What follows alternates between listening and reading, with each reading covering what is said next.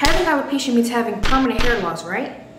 Not necessarily. There are many types of alopecia, and just because you were diagnosed with it, that doesn't always mean all hope is lost. Today, I'm here to talk about alopecia so you can get more clear on what it is and what it means for you if you have it. I'm going to be covering the 3 most common types of alopecia, my experience in treating them and helping clients regrow their hair, and I'm going to be giving you tips on how to treat it at home if you have one of these treatable types. But before we get into this video, I need you to like, comment your favorite TV show, share this video, and subscribe because it helps the channel grow and it helps the Era 9 continue bringing you all videos that actually help you achieve your hair goals at no cost to you. So without further ado, let's hop right into this video.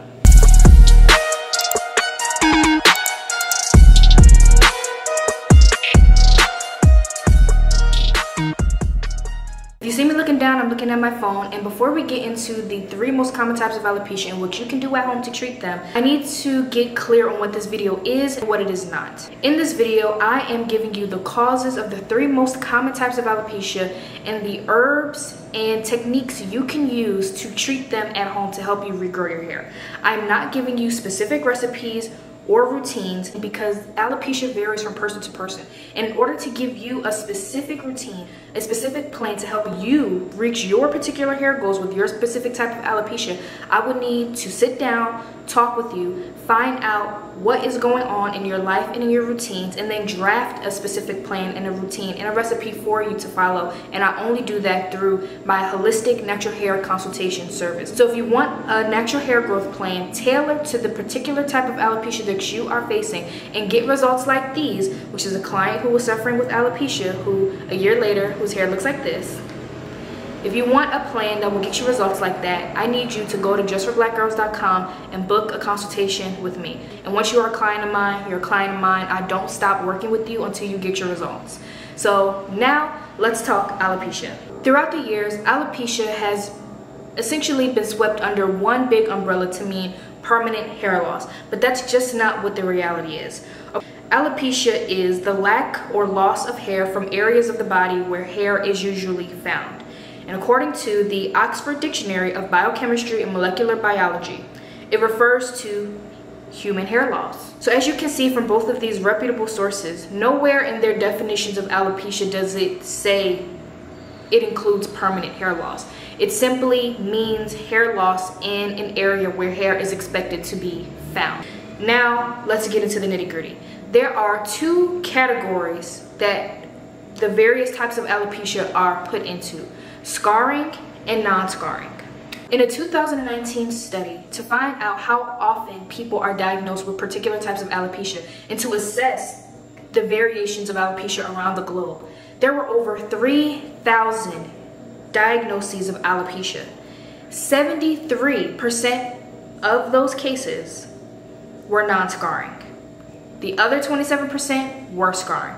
And this is really good news.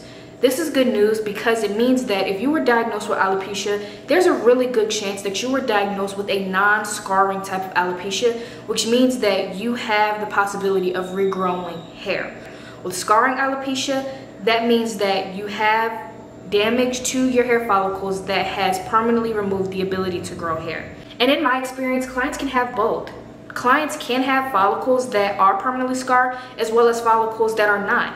And what we would do in that case is work with the follicles that still are producing hair to essentially make up for the follicles that are no longer producing hair and grow those areas in. And there's essentially not even noticeable those hair follicles that are permanently scarred. So if you were told that you have permanent scarring to your hair follicles, you should definitely go to a trichologist and get your scalp assessed to see how many hair follicles you have that still are producing hair growth, how many hair follicles are no longer producing hair growth, to see if you have more hair follicles that are still working than not, and that could really give you a way to continue growing your hair and having a head full of hair even though some of your follicles are permanently scarred. So I did want to add that tidbit in there. You can have scarring, but that doesn't have to be the end of your possibility of growing hair. So the first kind of alopecia we're going to talk about today is androgenetic alopecia. In the 2019 study that I referenced, nearly 40% of the 3,000 diagnoses of alopecia were androgenetic alopecia. Androgenetic is referred to as androgenic alopecia, male pattern baldness, and female pattern baldness, to name a few. And it can be experienced by teens, men, and women. And for women, it can be caused due to imbalances in our hormones. For example, women who are experiencing menopause or who are pre or post menopause, women who have PCOS or are taking medications that are essentially throwing off the balance of androgens in our body. So when our estrogen or progesterone levels drop, our androgen levels increase. And estrogen and progesterone levels can drop for various reasons, like menopause, PCOS, or other kinds of hormone imbalancing disorders and conditions. For androgenic alopecia, your approach needs to be double action.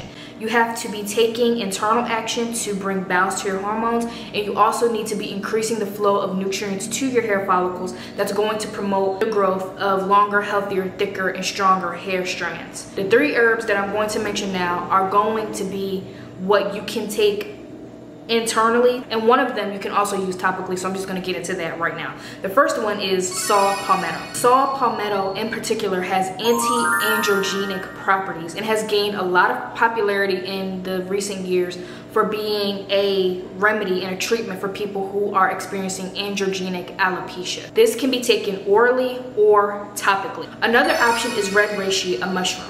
When taken orally, it stops the progression of testosterone into DHT, which is an androgen. If you've watched my previous videos, or if you just do research on, you know, the different ways hormones impact hair loss, you know that DHT, dihydrotestosterone, is a hormone that when women have too much of it can cause hair loss, thinning, and alopecia. So with red reishi, you take it orally, it stops the progression of testosterone into DHT, which therefore helps to prevent or stop hair loss, thinning, and baldness, also known as alopecia. A third option, especially for women who suffer from PCOS and as a result have too many androgens in their body, omega-3s has been shown in studies to reduce the levels of testosterone in women who are particularly suffering with PCOS. So you can take that as a supplement, or you can increase the amount of salmon, tuna, and trout that you eat, which are fish that has omega-3s naturally present in them. So if you are struggling with androgenic alopecia, these are 3 options for you to treat that and to help your hair regrow. And if I didn't mention earlier, androgens, specifically male hormones, when women have too many of them in our bodies, they shrink our hair follicles, which causes baldness, also known as alopecia. So that's how androgens, hormones, all of that ties into androgenic alopecia. And those 3 options, saw palmetto, which is anti-androgenic, red reishi, which reduces the conversion of testosterone into DHT, which is an androgen, and omega-3s, those particularly decrease the amount of testosterone in the blood. If there's less testosterone, less of it is going to be converted into DHT, which is an androgen, which shrinks your hair follicles and causes baldness. So that's how those 3 options will help you to treat your androgenic alopecia and help you regrow your hair. The next type of alopecia I want to cover is alopecia areata. In the 2019 study I referenced, nearly 20% of those 3,000 cases were of this type of alopecia. Just like with androgenic alopecia, your approach for alopecia areata has to be double action. The difference is that instead of the internal action being to bring balance to your hormones, your internal action will be focused on lowering the inflammation in your body. Alopecia areata is when the immune system attacks your hair follicles, causing hair loss. In my experience, I've seen this become the case due to chronic stress, which is an environmental factor, a non-genetic factor, causing alopecia areata. There are no known exact factors of what can cause it because anyone can have it. It affects both sexes equally. Adolescents can develop it, and genetics does play a part in it. However, more and more research is developing and coming out about how chronic stress, exposure to chronic stress, can manifest autoimmune disorders and chronic illnesses in women. So it's very important that you pay attention to your cortisol levels, which is your stress levels, so that way you can be preventative in the development of autoimmune and chronic illnesses. So I say all that to say, when you are approaching treating alopecia areata, your approach has to be similar to that of androgenic alopecia, which is double action, working internally and working externally, except the focus is not on balancing your hormones. The focus is on reducing inflammation, because the inflammation that is being caused to your scalp due to your immune system attacking your scalp, that is what's causing your hair follicles to no longer grow. So you need to align your lifestyle, how you eat, with that of an anti-inflammatory regimen, and the hair treatment you use that you apply topically also needs to be anti-inflammatory. I like to use ingredients like turmeric and ginger on the scalp. Internally, you can take apple cider vinegar, and with whatever kind of inflammation you're experiencing, if you take turmeric and ginger together, it's going to immediately reduce the amount of inflammation that you have in your body. So if you combine taking turmeric and ginger together daily with also applying turmeric and ginger based hair treatments to your scalp, along with other hair growth herbs, and by aligning your lifestyle, how you eat, with that of an anti-inflammatory regimen, you will definitely be able to see growth if you are struggling with alopecia areata. And finally, the last type of alopecia I'm going to be talking about is telogen effluvium.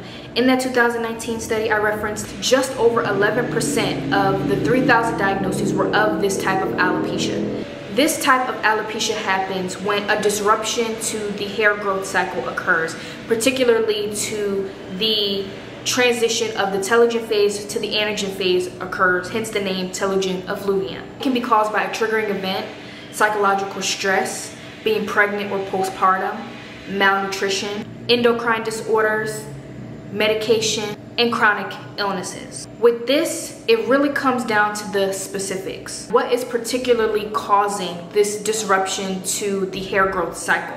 If it's psychological stress, therapeutic services would have to be sought after and used to regrow your hair.